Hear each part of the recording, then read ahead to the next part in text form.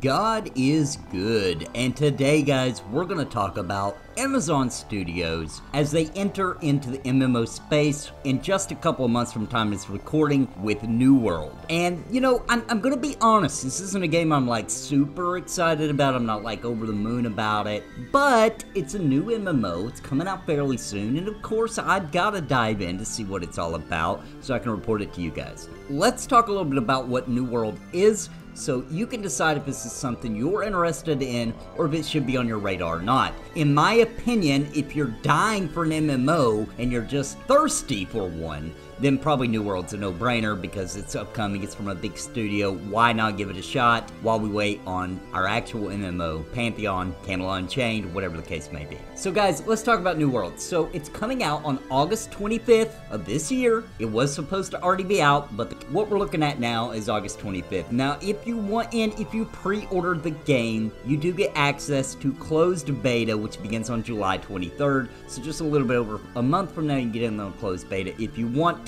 The game costs $40. There is no monthly fee, but it does have a cash shop. What the cash shop is, I'm not 100% sure. Could be the downfall of the game, or maybe not. But they're going for a model where you buy the game and play the game, basically. New World is kind of an anomaly, in my opinion. It's kind of a bizarre MMO, and I've struggled with making a video about it, because I was like, is it really an MMO? Is this a survival game? Well, it's kind of both. So the reason I think it does still qualify as an MMO is because the servers host over 1,000 people. So yeah, that's pretty massive, and it's definitely going to be popular. Everybody's going to want to at least check it out, and if the game is solid, I think they could have a long-running game here. You know, this game is a big deal because it's Amazon's first big PC game release. In my opinion, it's an MMO, and expectations are kind of high. Now, the thing that makes this game so different is that it does take place in our world, right? It's kind of this alternate history kind of thing. So it's this colonial type period, but you have magic. So it's like our world, but a little bit more fantasy. It's very action based with active combat. You're gonna have to aim, you're gonna have to dodge around and use blocks and play whack-a-mole with other people, that kind of combat system. Now there's also this interesting PvP structure, right? At first they were gonna do open PvP. That was the original plan. I think they tested it and were like, oh heck no, we can't do that. So they changed their mind about it. Now it's more of a territory system. So you can capture territories, and then from what I understand, it's kind of like you capture a territory, you and your guild or something like that, and then other guilds can contest that, and it will put up a timer of some sort, and then on a specific time, there'll be like a 30-minute siege where you hash it out, right? And to balance that and make sure the bigger guild doesn't always win, it's only 50 versus 50, so if one guild has 150 players, the other has 200, they have to select which 50 goes into that siege battle, so it's even odds, 50 versus 50, which is interesting. I can imagine the knights going to war and coming forth victorious if the game is good. It reminds me of EVE Online, right? Like, it reminds me of, like, finally, actually, somebody's trying to do a medieval version of EVE Online, sorta. But of course, if you're not interested in PvP, you can avoid all that and just run around and do PvE. So basically, in the PvE, you're gonna be running around this island, which has all these minerals that are magical. Some of them are powerful and good, some of them are corrupt and corrupt things. And of course, it's going to be full of monsters, and there's lots of these old ruins from this civilization, this mysterious civilization that had already been here, and they're guarded by these corrupt, creepy, undead type creatures that are enhanced by the corruptness magic, I'm assuming, and that's kind of all we know about the story so far. That's all they've given us so far. So let's talk a little bit about housing in the game. So apparently once you reach level 20, you can get a house in a settlement. So I would assume you want to join a guild that already has a settlement, and then you can put a house in there, or join a settlement already established, and that's where your character will respawn if you die. It's also a fast travel location, and now your house it's kind of instanced, right? So many players can own that same house on that same plot of land. But of course, when you go into your version of that house, it'll be yours that you've customized with furniture and decorations, all that kind of thing. So similar to something like Black Desert, except for Black Desert doesn't have settlements, or something like EverQuest 2, something of that nature. And of course, you can invite people in to hang out at your house, but I think there's a cap on that. I don't think you can invite like 100 people in your home. I think you can only invite 4 or 5 people to come in and check out your house or what have you. Now, you're allowed to have more than one home. You're only allowed one at level 20, then you're allowed another one at level 40, another one at level 60, allowing you to have up to 3 houses, so that'd be 3 fast travel locations that could be in 3 separate settlements, which is what would probably be the smartest thing to do. Now, as far as combat goes, it's action-based, and so enemies have hitboxes, and you're gonna have to hit the hitboxes, right? So you're gonna have to aim, you have to roll out of the way, you're gonna have to block with timing. And the leveling is just leveling up in a typical MMO fashion, and as you level up, you'll be able to allocate stats however you see fit, strength, endurance, all that kind of thing. Now, there is skilling up too with different weapons, right? So it's kind of got these muskets. You could grow your proficiency with that and skill it up, or swords, or whatever it is you want to do. And then you'll get more passive, stronger with that particular weapon. And then, of course, it has a tree, a mastery tree that you're going to use to, decide what attacks you do. Is it, a spinning attack that does AoEs, or a spread burst with the gunfire, or what have you. And you can set up to 3 weapons at any time, so that you can switch between those and decide what you want to use and bounce around with the 3 weapon types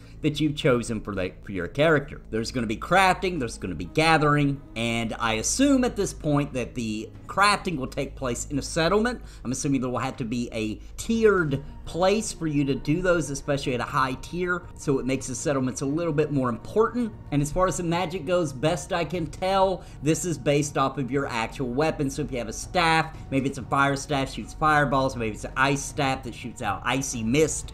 I don't know, something like that though. Although we haven't seen much in the way of that, I assume that when we enter into closed beta, everything should be in place and we should be able to find out more. But best I can tell, they have said it's item based, so that's what I would assume that means. So the game is going to be available on Amazon as well as Steam.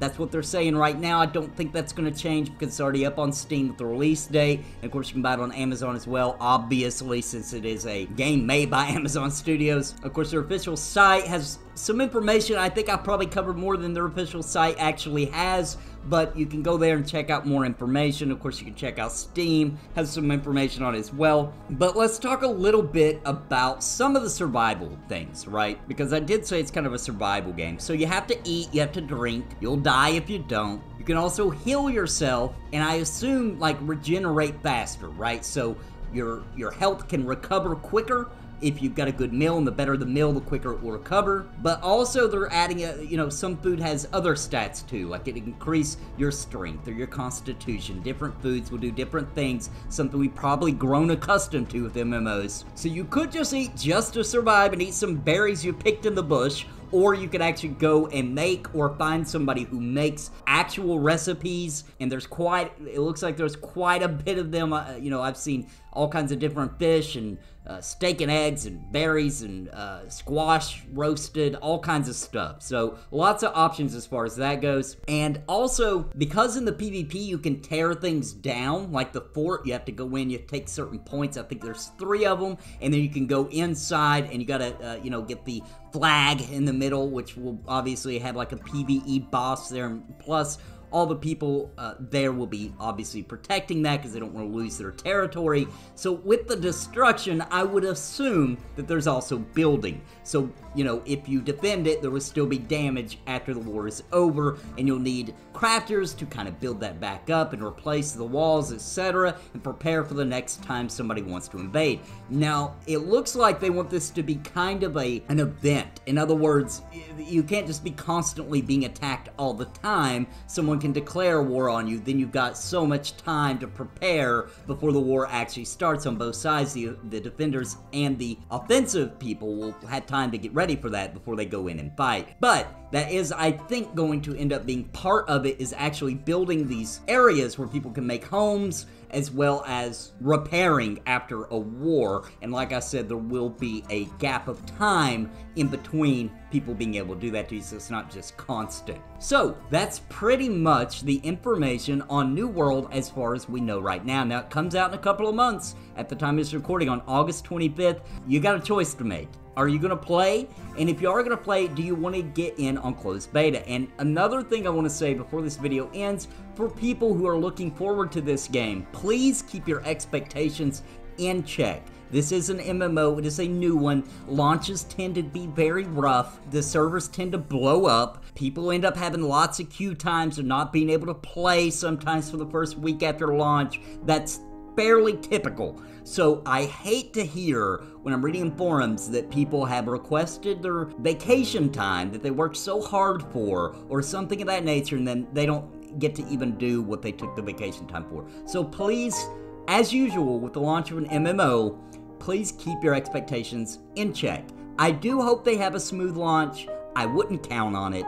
I think no matter how many people they're planning to actually play the game, I think on launch day and the surrounding days afterwards, just because it's a new MMO, it's going to literally blow up their servers. So many people are going to be piling into the game just because it's new, just because we're thirsty and we want that new MMO. So please, everybody watching this video, just keep your expectations in check and don't do anything too silly that you're going to regret, because it's very likely that when it launches, you won't even get to play for a while, okay? But it is Amazon. They do own most servers in the world. I mean, the most stable, some of the most stable, arguable servers in the world. So maybe, if anybody could pull it off, it would be Amazon as far as money's concerned or resources. But we'll see how that goes. Guys, I hope you enjoyed the video today. If you're new here, please consider subscribing. And of course, also guys, you can join the channel and help support this channel, which is what keeps the lights on, keeps me in business and making videos for you guys to consume.